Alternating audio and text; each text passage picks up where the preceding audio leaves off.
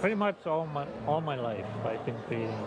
My artistic is I'd say it runs in the family. Gordon Wesley works in the mediums of oil paint and pen and ink. He is a self-taught artist and showcasing his work today at Authentically Indigenous Holiday Marketplace. Artwork is based on wildlife, my ancestors, landscapes.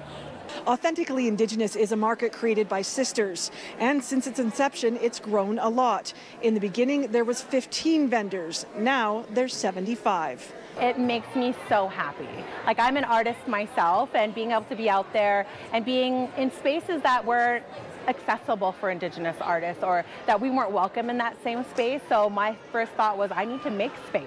If there isn't any, you got to make it. The Authentically Indigenous Holiday Market started in 2015. Melreen Saloy says when it began, they planned for a month, and now it's an all-year process.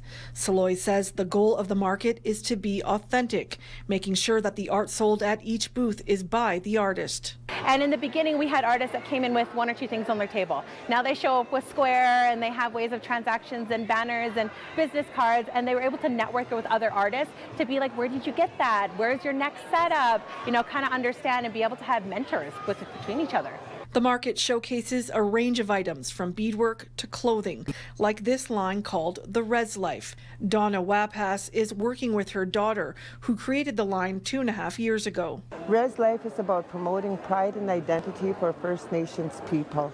The statement pieces that we bring out is to create that pride for our people and to have some humor in all of it, and so that we can actually be strong, independent nation. In Calgary, Danina Falkenberg, City News.